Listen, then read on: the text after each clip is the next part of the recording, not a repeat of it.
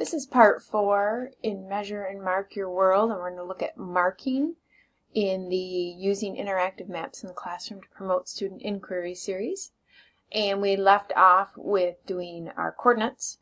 And so now what we're going to do is we're going to go back up to the search bar, and we are going to search for the White House, and we would like the one in Washington, D.C.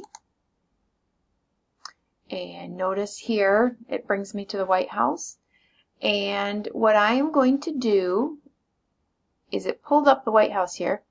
There is a little link here. It says add to map notes, and now when I click on this, notice on the left it is going to change something. It now changed to the contents, and it added a little marker right here.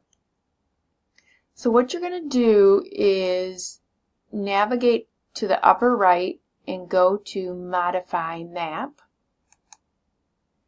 and we're going to select the White House symbol. So I'm going to go down here, click on this, and I now have something new on here where it allows me to edit.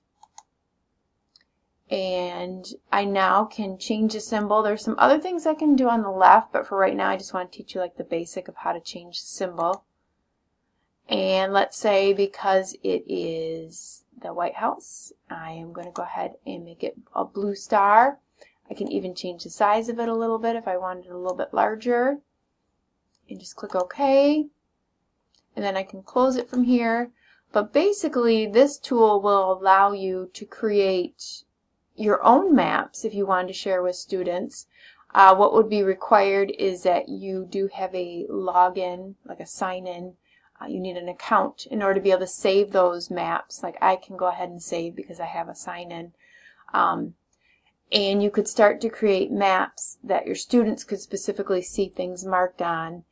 You can even add bookmarks. There's a lot of stuff you can do when you can start to mark up your own maps.